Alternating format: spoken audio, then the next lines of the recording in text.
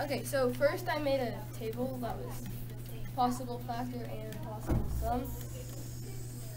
And then I knew that I found factors of negative 8k, and I knew that negative 4 and positive 2 was, so then I tried negative 4k, and then something else, and, oh gosh, and then positive 2k.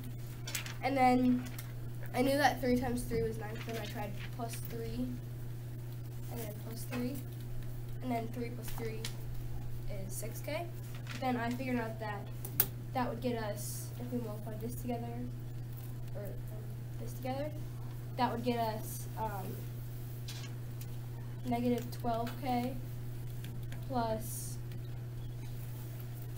6k, which is negative 6k, and it has to get positive 6k. So then I tried to switch to these two numbers, so then I did negative 2k plus 3 times positive 4k plus 3. And then if I multiply those together, that was negative 6k, and then plus positive 12k, and that's positive 12, or positive 6k. So then I knew that this was the answer. All right. Are there questions for Tatum? Or sorry. That's going to be the part of the video you want to watch. Are there questions for Channing on her work? All right. So the one thing that I would like to add is, so in math, we have a math grammar, right?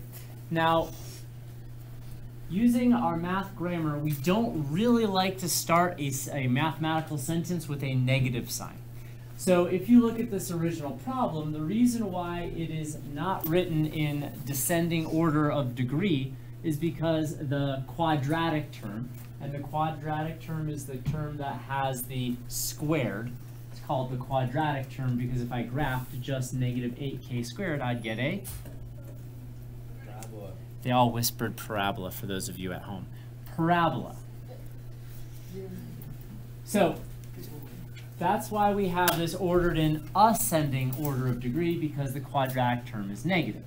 So what I could have also done is I could have used the same binomial pairs that Channing has, but I could reorder it and say 3 minus 2k times 3 plus 4k. And that answer would be equivalent. It would be the same. Are there any questions for problem A? All right, that may show up on your algebra sheet, just saying.